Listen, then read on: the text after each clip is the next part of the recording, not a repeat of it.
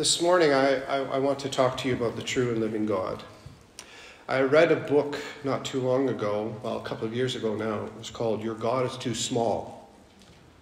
You ever met these people? Their God is too small. We thank God for our food. I told you about that prayer meeting I was sitting in. The prayer meeting where we prayed for goodness about 15 minutes. Because this little boy was at school and he scraped his knee. And you're like, pray for 15 minutes. Here's the God that can transform our city. He can change kingdoms and rulers. Here's our God, our great and true and living God that can do all that more than anything else. That shows his power more than anything else is he can change you and he can change me. The transformation. But some of us, your God's too small. You see your issues in your life, you go, like I thank God for that, and I thank God for that, but this issue is too, like, what am I going to do? I'll tell you what, I'm going to call a friend, and I'm going to sit, and I'm going to just blah, blah, blah, blah, to my friend, and get that friend to help me. When you have a connection with the true and living, I think it's F.B. Meyer book. I want to say F.B. Meyer. Your God is too small. I'll get you the author of that book.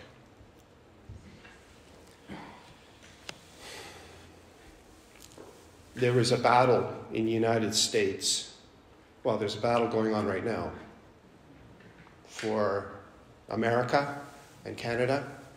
If you don't know, you just are not paying attention. There's a huge battle going on for these countries. And it's a deep, deep spiritual battle.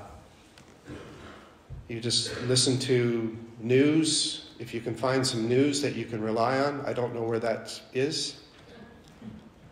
But there was a battle many years ago, and the North was fighting the East. I'm joking. The North was fighting the South. And they were in battle. And someone went to Abraham Lincoln, and they said to Abraham Lincoln, because they knew that Abraham Lincoln was a believer, and they said to Abraham Lincoln, whose side is God on? Whose side is God on? And he said this, the question is not whether God is on our side, the North or the South.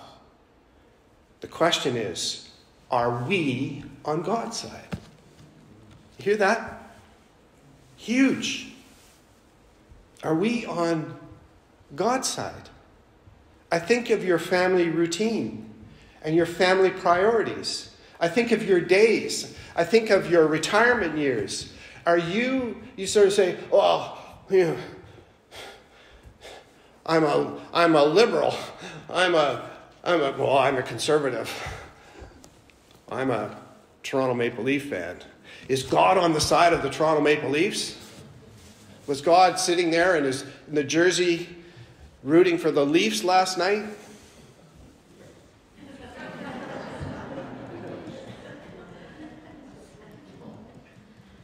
There's some wonderful hockey players in the NHL.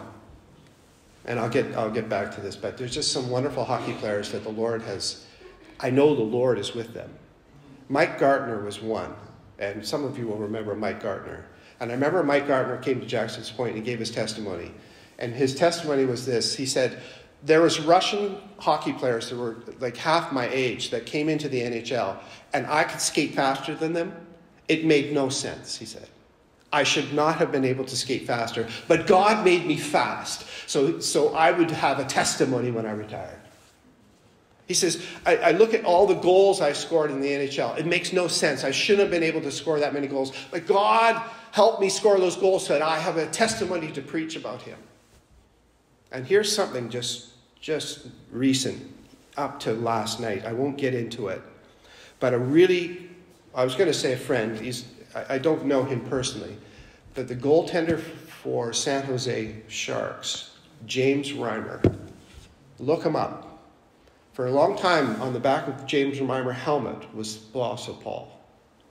James Reimer is a wonderful Christian, and whenever James Reimer wins a game, or even after every game, he always puts his glove up and thanks the Lord He's not saying, thank you, Lord, for being on my side and allowing me the victory. He's saying, Lord, thank you for the strength to be able to do this. James Reimer is a wonderful Christian man. And God is giving him a career that after his career, he will have a testimony powerfully. So the question is not whether God is on our side, but are we on God's side?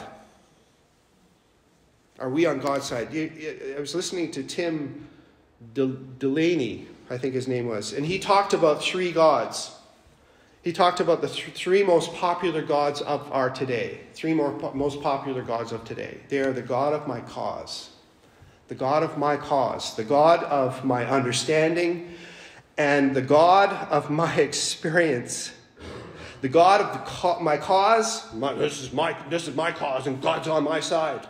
This is my understanding, and God and I understand each other. And this is God of my experience. This is Let me be clear with you. God cannot be contained. This is deep. This is deep. This is heavy. But we could do sermonettes for Christianettes. But I think this is important to be talked about. God cannot be contained in our ideology, in our personal opinion, or even in our theology. God is bigger than that.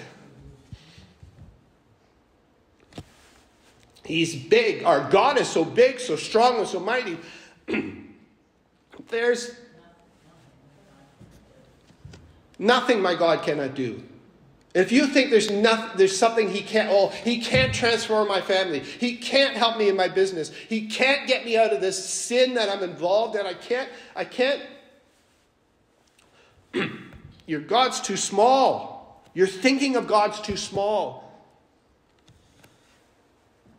There is, I won't mention their names, but sometimes they come to your door. You know what? I admire them in the fact of they're out there. The Salvation Army was a few years ago. The army wasn't so boring. We're becoming more and more boring. I could go on about that. We used to be on the street. We used to do that kind of stuff. And if ever the world needed the Salvation Army, it's now. But we've become invisible. We're invisible. We used to sing in the streets about how great our God was. But now we're very sophisticated and we don't do that anymore. But a friend of mine, not me, but a friend of mine was having a conversation with these two gentlemen that were knocking at his door. And he says, I want to talk to you. He says, I want to talk to you about the Trinity. See, we Christians, we believe that there's God the Father, God the Son, and God the Holy Spirit. We believe in one God, three persons, co-equal in power. God, Father, Son, and Holy Spirit. And they said, we can't explain that. We can't explain that. So we don't believe that. They don't believe in the Trinity. And my friend, who was a very clever guy, he said to these two gentlemen, he says, if we can explain God, if we say this is what God's like, then we don't have God anymore. He is bigger than our theology. He's bigger than your personal opinion. He's bigger than your ideology. He's bigger than your thoughts. Our God is big and powerful.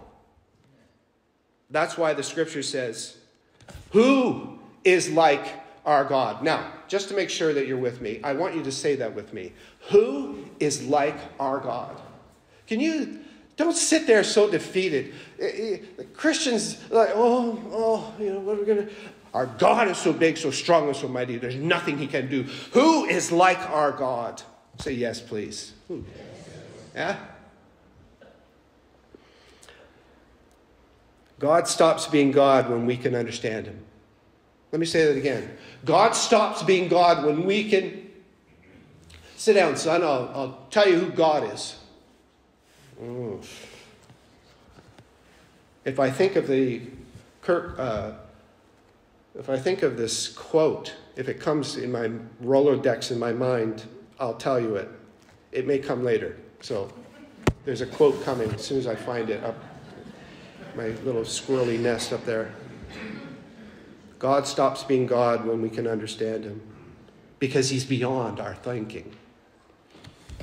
He's beyond our thinking. And here's the C.S. Lewis. Thank you for your help back there. I know I'm bouncing all over the place. But here's a good place. This is what C.S. Lewis said about our God. Looking for God is like fishing for this is for Jerry. Looking for God is like fishing for a giant shark. You throw your line over the side and then the strike. And now you have more than you can handle on the line. Have you ever been fishing? I went fishing in Northwest Territories, Yellowknife. They took me up there. It was the longest weekend of my life. Because that's all they did all day. It was a men's retreat. All day long they fished. Gary? That's all they did. And I'm there, and I'm all by myself there because we were on an island way up north. It was freezing cold.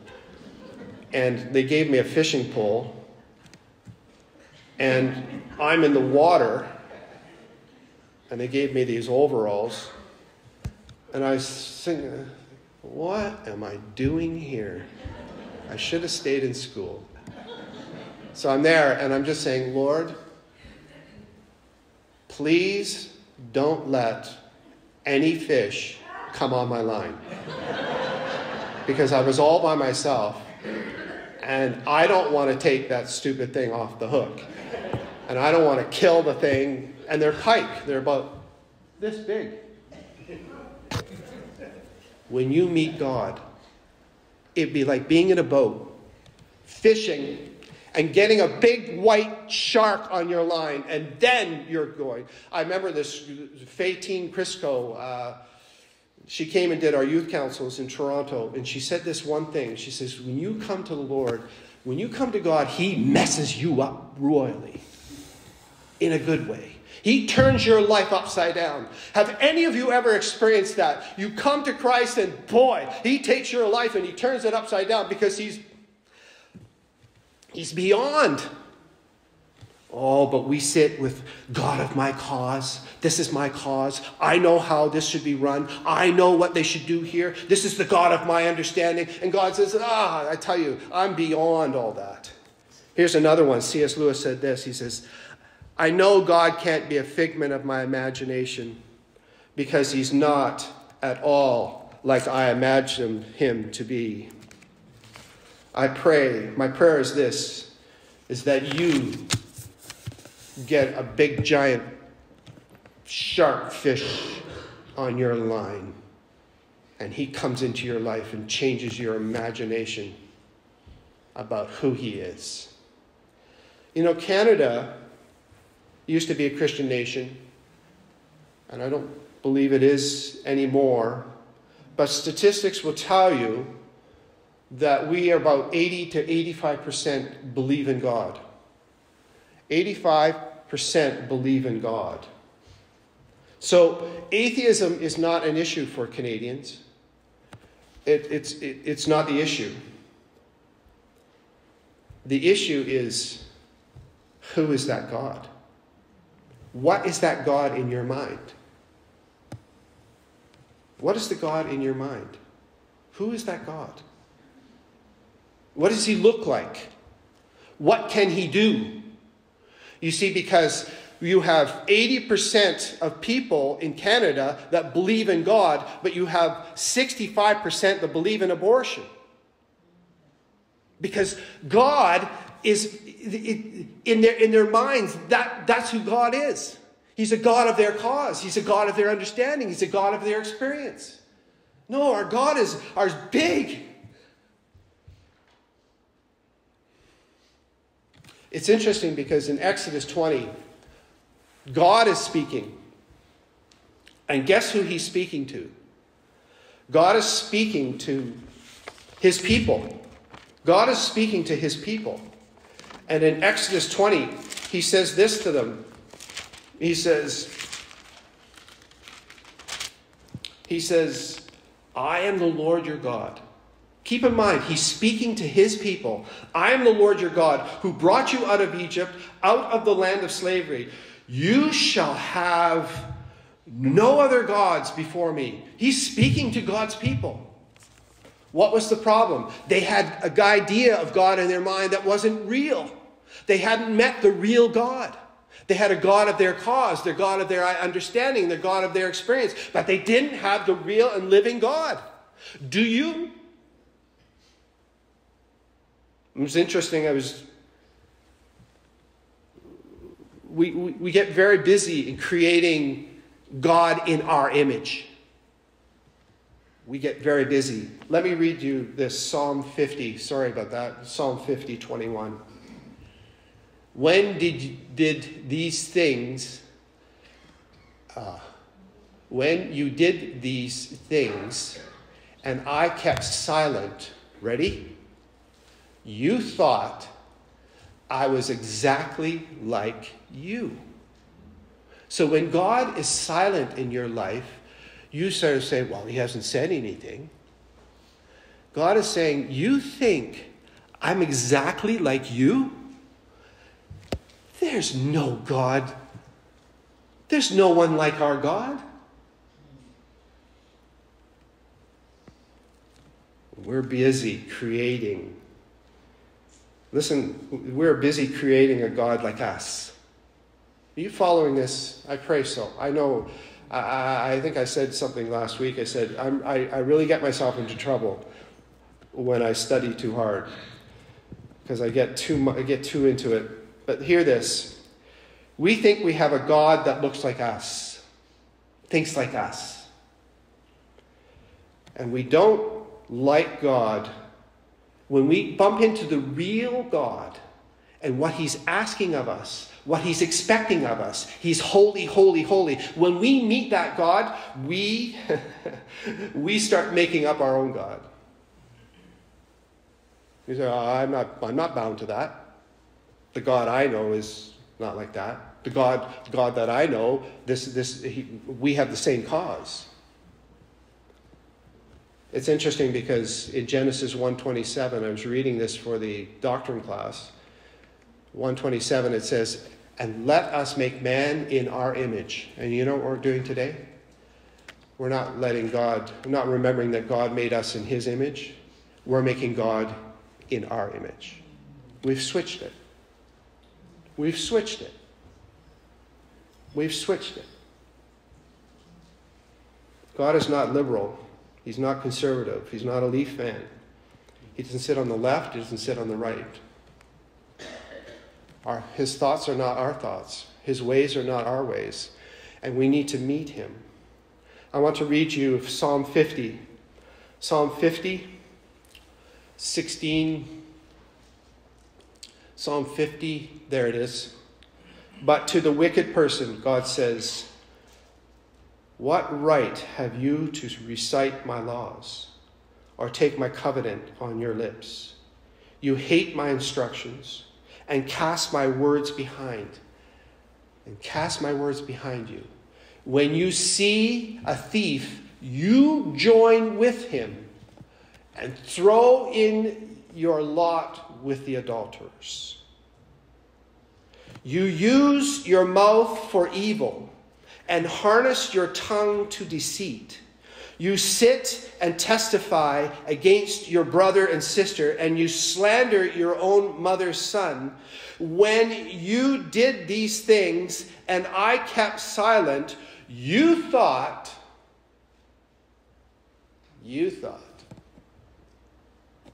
I was just like you.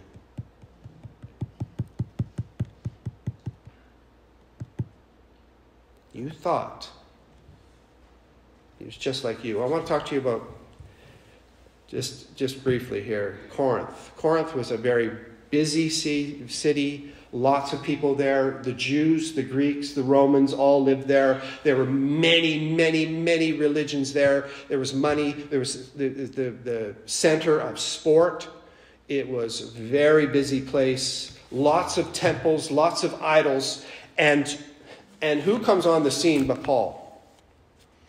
And Paul wants to make sure that they didn't fashion God in their image. He wants to make sure that they didn't make God in their own image.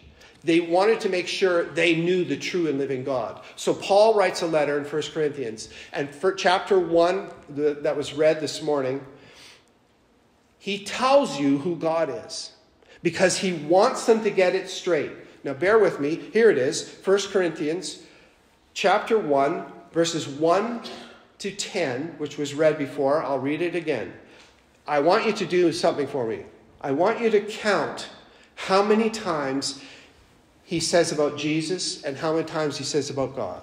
All right? You can see it. Actually, you can read with me. You can read with me, and we'll get through this. Ready? Here we go. Paul, called to be an apostle of Christ by the willing of God, and our brother Sosthenes, to the church of God in Corinth, to those sanctified in Jesus Christ and called to be holy people, together with all those everywhere who call on the name of the Lord Jesus Christ, their Lord, their Lord and ours. Verse 3. Grace and peace to you from God our Father and the Lord Jesus Christ. Can you see what he's trying to say? He's trying to say this is the truth. This is the God.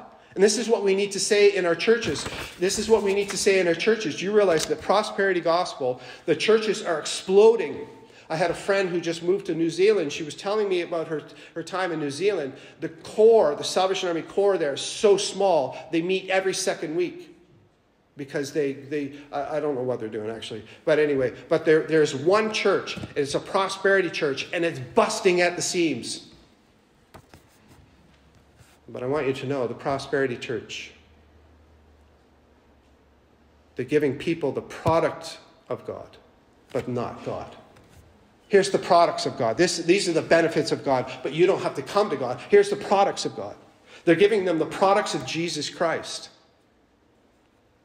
But they're not looking for Jesus. And this one quote goes on, let me have Christ in sickness or well, in rich or poor, live or dead, for sin, for guidance, for the power, for him to be king. That's what I want. I want Jesus. Not the products of Jesus. Not the products of Jesus. Verse 4.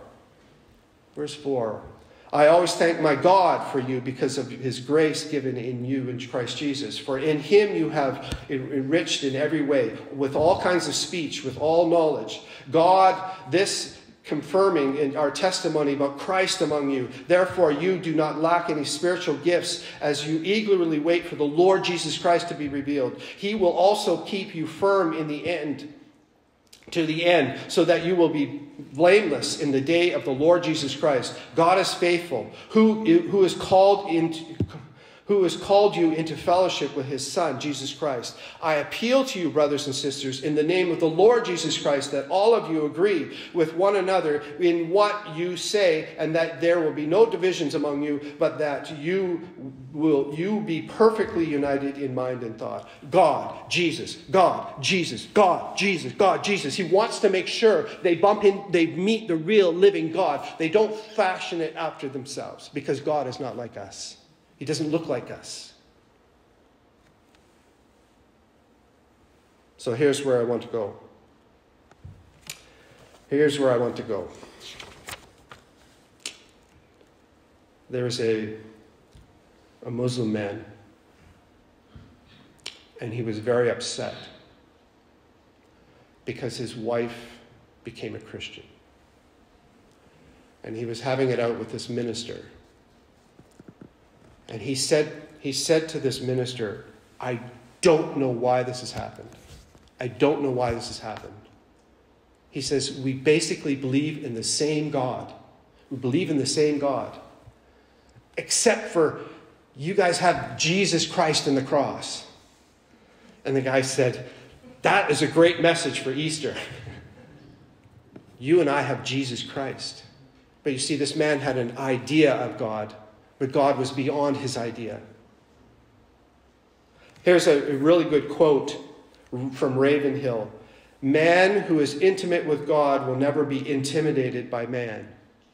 Let me say it again. Man or people who are intimate with God will never be intimidated by people. I must say to you, it is time for us to get intimate with God, to meet the true and living God. Okay, band, this is where you guys come in. I would like the two cornet players. Who do we have? We have two cornet players.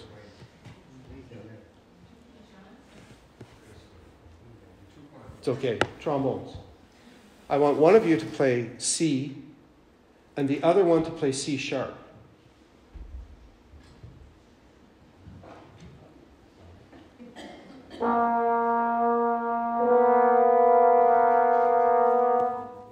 What do you think?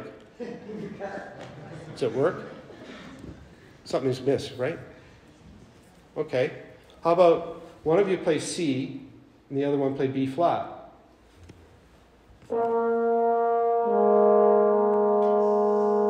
Now, I know some of you are tone deaf. But I pray you can hear the difference there. And what Paul is giving us there is he's giving us the tuning note.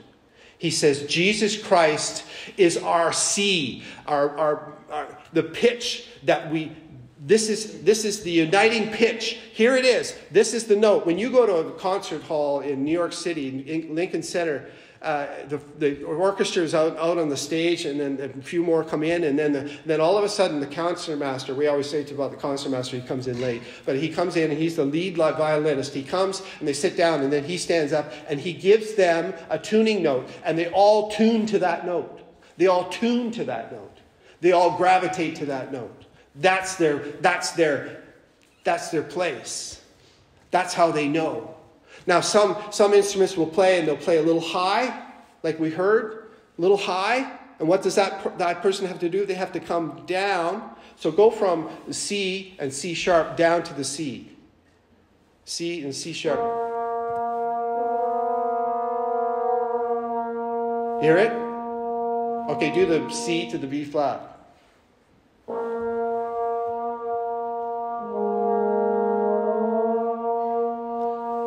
And in some of our lives, folks, we're out of tune with the Lord. You're out of tune with the Lord. And you have to meet Jesus. And you have to say, there's the tuning note. There's the pitch. And Paul gives us the pitch. It's Jesus. It's God. It's Jesus. It's God. And he's not like us. He doesn't look like us. He doesn't think like us. He thinks differently. And I pray that you meet him. I pray that you meet him. I pray that you will come to him. I pray that you will come. You will meet him.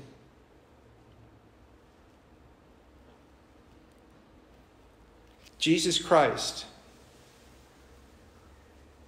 is our tuning fork. Jesus Christ is what our lives are to tune to. Because if you don't, it sounds awful like that. It sounds like it doesn't match. And we have to match ourselves with him. Let me read you from C.S. Lewis, The Silver Chair. The Silver Chair, just to finish here. I don't know if you've read the Chronicles of Narnia. Very powerful book series. They're wonderful to read to your children, the Chronicles of Narnia. Very powerful. Let me just read you a segment. And the background of this is there's a character named Jill. And Jill is a young girl, and she's going through the enchanted forest. And she's really thirsty. Really thirsty. So as she's walking along, she comes to a brook. And she meets this lion. Now, many of you will know that's Aslan. Aslan the lion. And Aslan the lion represents Jesus Christ. So when I say lion, you know that's Jesus. So here's this young girl walking through the forest, and she meets the lion who is right by the stream. All right? "Are you thirsty?" said the lion. "I'm dying of thirst," said Jill. "Then drink." Jill said, "May I? Could I? Would you mind going away while I drink?" The lion answered this only by a look and a very low growl. As Jill gazed at the lion, she realized she might as well ask the whole mountain to be removed, to move in her convenience. But the delicious rippling noise of the stream was driving her frantic. Then she said, "Will you promise not to do anything to me if I come?"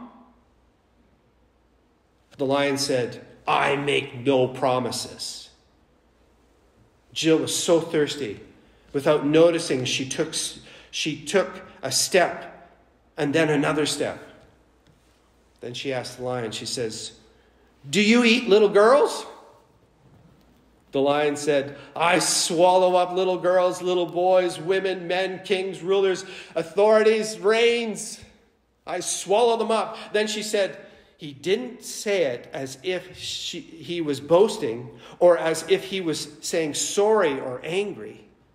He just said it. Jill then says, no, that's wrong. "I better go drink. Then you will, I better not come and drink. Then you will die," said the lion. "If you don't come to the stream, you will die." "Oh dear," said Jill, coming a step nearer. "Then I suppose I better go and look for another stream." "I better go and look for another stream." Then said the lion, "There is no other stream." There's no other stream. This is it. God is our faithful stream. God is our wise stream. God is our loving stream. He is not like you and me. But there's no other stream. And I'm calling you to the stream. Come to the real, true, and living God. And I could search for all eternity long and find there is none like you. There is none like you. No one else can touch my heart like you do. And I could search for all eternity and find there is none. There is none like him. He's calling you to himself. He's calling you to himself. He's calling you to himself. If we don't get in tune with him, the true and living God, we will begin to fall and begin to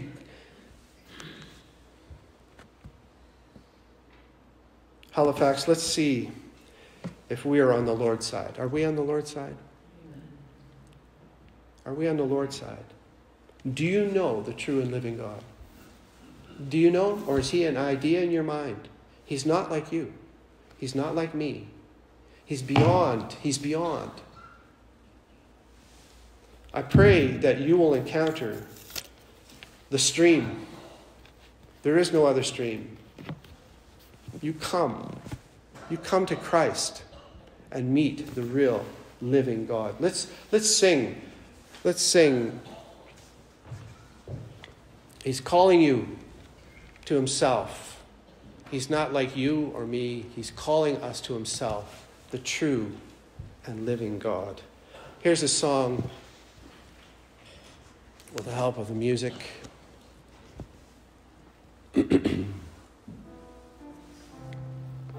All I held once dear, built my life upon, all this world reveres and want to own. All I once thought gain, I have counted lost. Let's sing this. All I once held dear,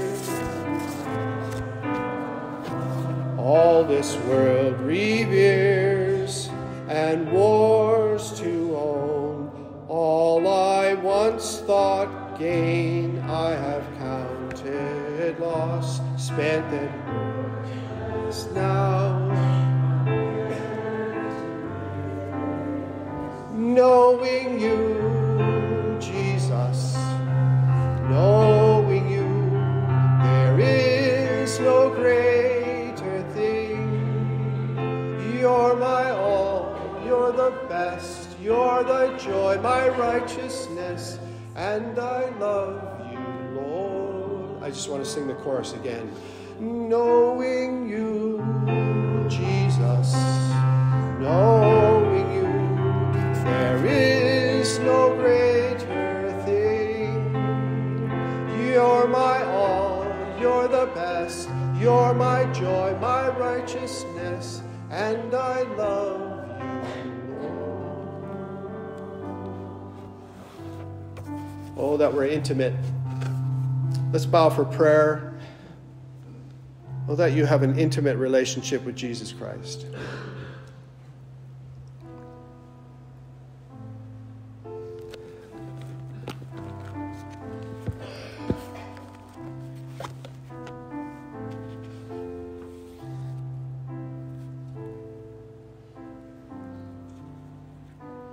The person who is intimate with God will never be intimidated by this world.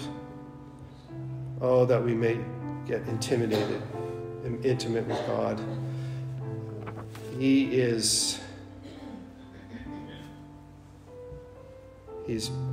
cannot be contained. He's bigger than our ideology, our personal opinions, and our theology. Who is like our God? Have you met this God? Looking for God is like fishing for a giant shark. You throw the line over the side, and then you strike, and now you have more than you can handle on the line. Is that your experience? Or is he a God of your cause, God of your understanding? He's not a God like you. Just spend a few moments in prayer. I want to sing Give Thanks again in a moment. Lord, I pray and thank you for this opportunity to speak. Our God is so big, so strong, and so mighty. Let us never forget. There's nothing our God cannot do. I pray, Lord, that we'll have that intimate relationship with this powerful God. Lord, we can't explain you, but we love you. And we know in our lives that many of us have searched for other streams to find that there is no other streams. You are our stream, Lord. You are the one we love. I pray, Lord, for your help this morning. I pray that we'll all take one step up in our spiritual journey here today. Many are on different steps. Oh Lord, help us. We thank you for this opportunity to talk about you.